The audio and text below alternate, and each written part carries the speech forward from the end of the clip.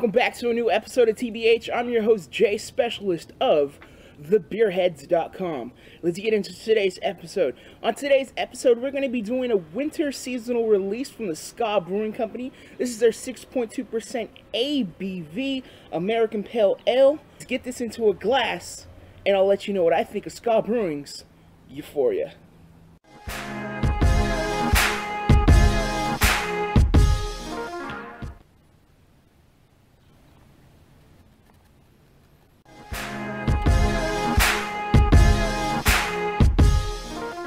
Definitely smells fantastic on this one. I'm picking up some grapefruit, almost like a sweet, really malty backbone nose, that warmer type quality to it, a breadiness character, but big citrusy notes as well, picking up almost like a tangerine sweet ripe juice quality to it. Definitely a nice smelling beer.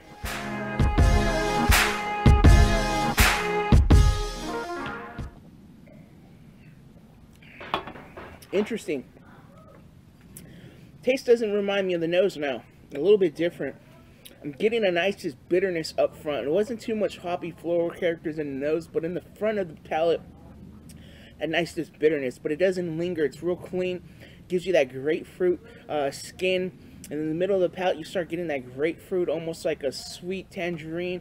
But then it's a nice just clean malt finish on the back end. And a little bit of a dryness on the end.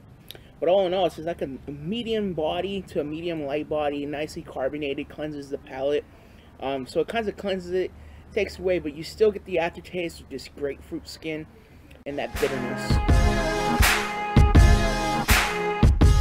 Ska Brewing Company's Euphoria. This is actually a nice beer as it warms up.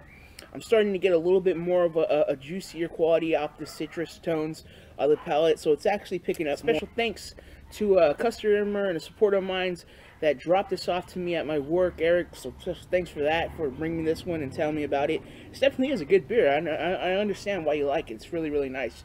But till the next time, I always say, live, learn, and drink. I'm going to enjoy my beer. You guys should do the same.